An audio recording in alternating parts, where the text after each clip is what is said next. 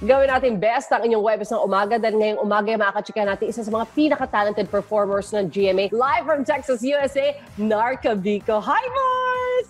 Hi, Suzi! Kamusta dyan sa Texas in terms of the virus? Mataas ang cases sa Texas, automatic na crowd place or grocery, kailangan masks all the time. Ikaw ba ay inabutan lang ng lockdown dyan or you really made the decision na finally makasama na ang iyong asawang si VJ? I called him, I called his sister, and together they were like, get ready to leave in 12 hours. Are you staying? Originally, yes, I was gonna stay. Napaaga lang yung alis ko. What are your plans for yourself pagdating sa music mo? Well, you'd be happy to know na magiging frontman na ako ng isang kano na banda. A lot of people don't know na actually sobra talaga kayong close ni na Jenilyn, di ba? Can you tell us more about itong mga collaborations ninyo online? Nagsimula kasi yan sa yung guest room nila, ginawa nilang music room. Palagay ko kaya kami talagang naging matalik na magkakaibigan is because of music. Bukod sa, your dreams for your music, kaya ka na dyan, is also because your husband is there. Naging LDR kami for like 3 years. But, he just got here. Wow! Hi, VJ!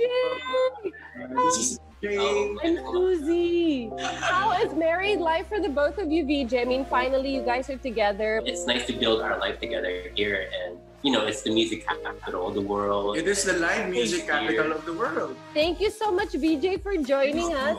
Thank you. Nice to meet you. Frontliner yan. Ingat ka sa ospital, I know.